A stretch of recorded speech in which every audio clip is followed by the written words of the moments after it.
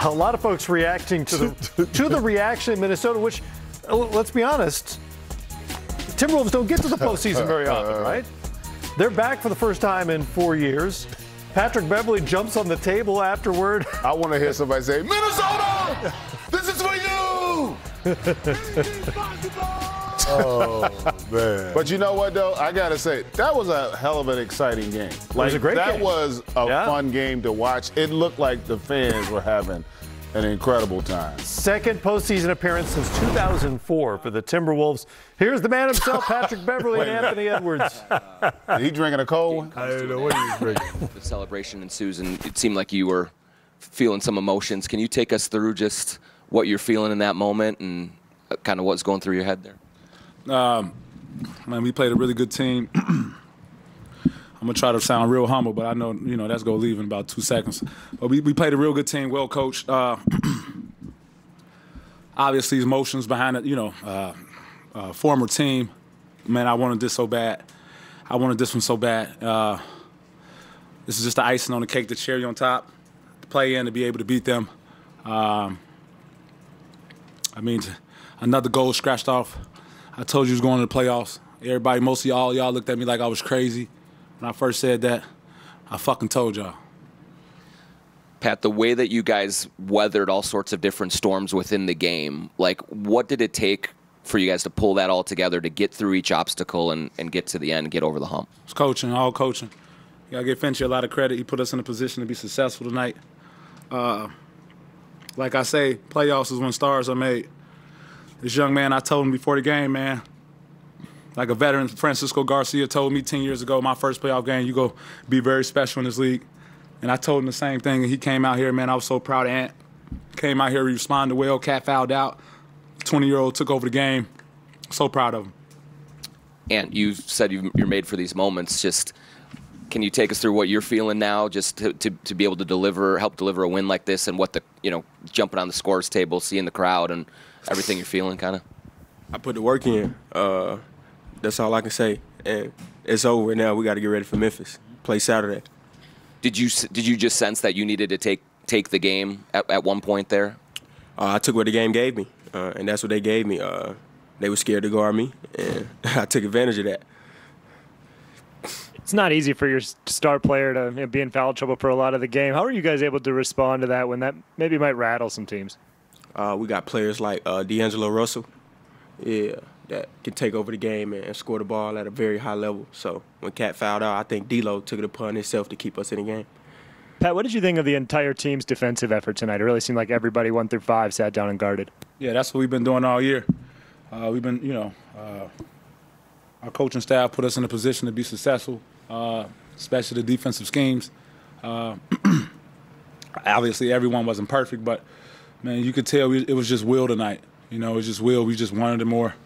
We went out there, we competed. We didn't care who shot the ball. We didn't care what the stats were. And the better team won today. I guess it's for the both of you. Pretty historical imagery in the Minnesota franchise is Kevin Garnett standing at that same table that you two did. Was that on your mind at all when you did that and just kind of this new era that you guys are in? I ain't gonna lie, that's been on my mind since I figured we was playing them. All I've been going to sleep saying, I'm gonna hit a game with a shot and I'm gonna go jump on the table. I promise you, that was my thing when I woke up today. I'm gonna stand on that fucking scoreboard today. Yeah, for sure. And then, it was a mixture of the attacking and the 3-point shots. When you have the ball in your hands there, how does that decision-making process go of what you need? Yeah, that's how I feel. No one can guard them.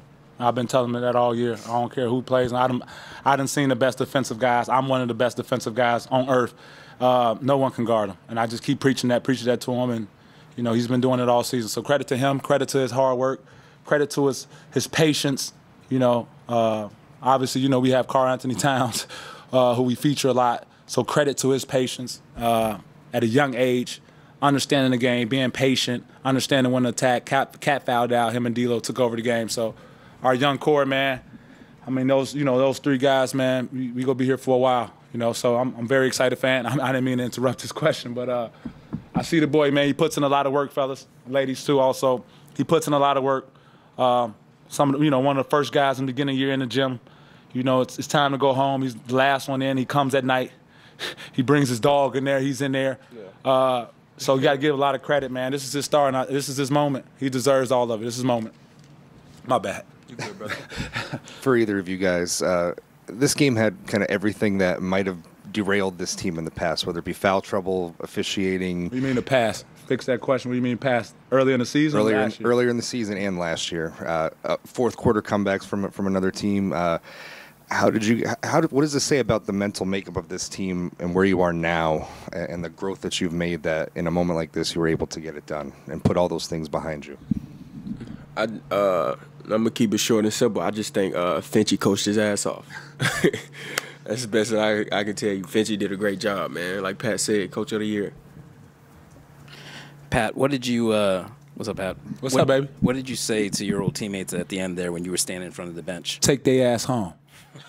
Long flight to L.A., take y'all ass home. You know, it's deeper that for me. You understand? I gave my blood and sweat and tears to that organization. I mean, you guys know the story, especially you. Blood, sweat, and tears to just be written off like that. You know, he's injury prone, he's old, this, that. To be able to come here, play them in a play-in, beat their ass, no other feeling, man. No other feeling. And on a side note, did you even know what was going on when that lady ran onto the court? I saw you go over there to check. I tried to help her up. I tried to help her out, make sure she was okay. Pray for her, too. Make sure she's okay. Did you know that she glued herself to the court? Hey, that's not none of my, I don't know what's going on. I just pray that she's okay. Yeah. And you kind of touched on it a moment ago, but going from your rookie year to this year and just the change you guys have been able to make, what do you think has just kind of been the catalyst to all of that? Like Pat said, man, I put in a lot of work.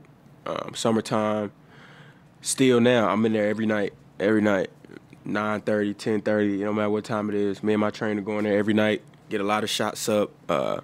Sometimes we may go too hard, but it's no such thing. Hey, we lie. Hey, man, we lie. Hey, say what's up.